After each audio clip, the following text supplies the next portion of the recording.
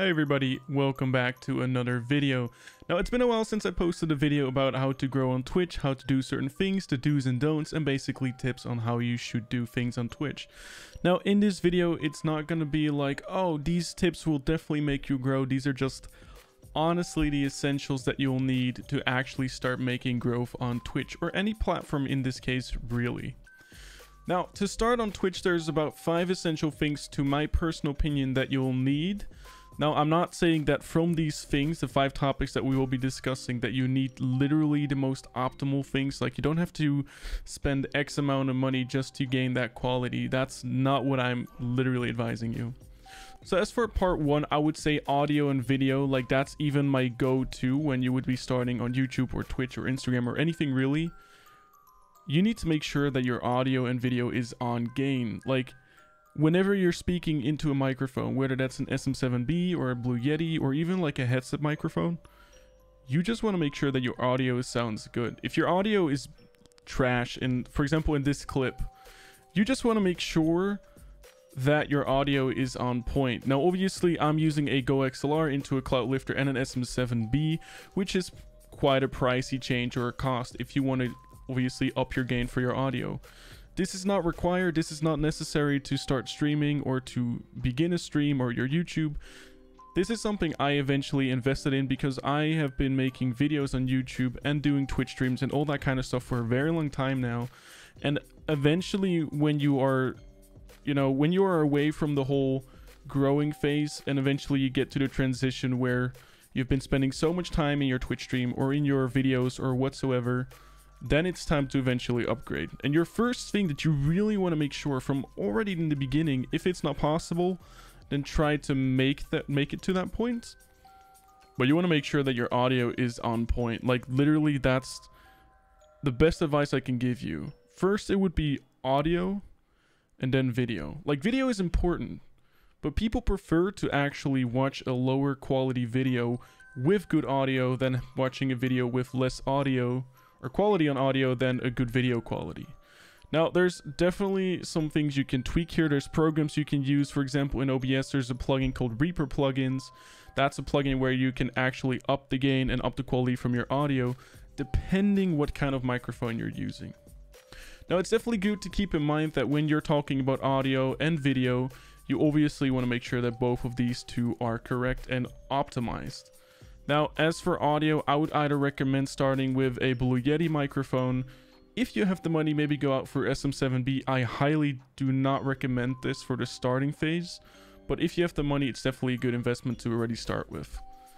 There's a new microphone, by the way. It's on the market for quite some time now, but I still concluded new, as for example to the Blue Yeti, which is quite old in this case.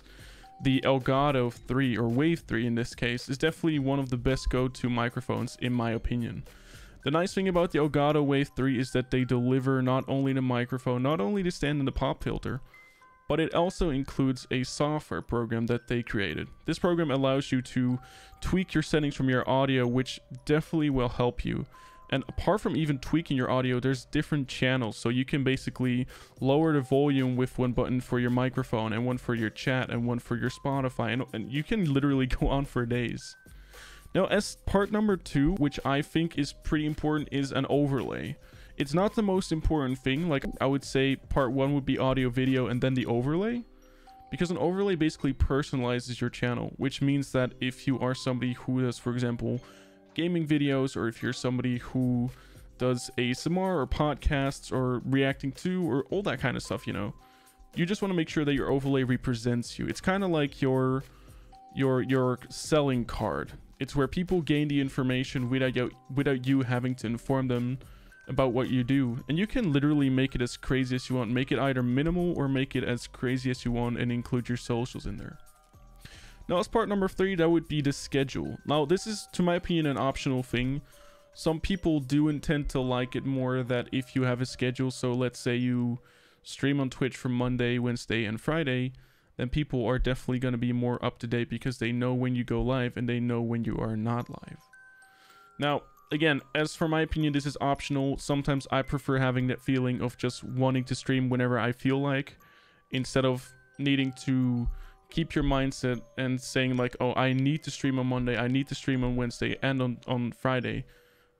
Quick little tip I can give you, this is one of the most definite tips I can give you that will help you grow. People like a schedule, people like to know when you're live and when you're not live. So for my opinion, use a schedule. If you do not want to use a schedule, completely fine.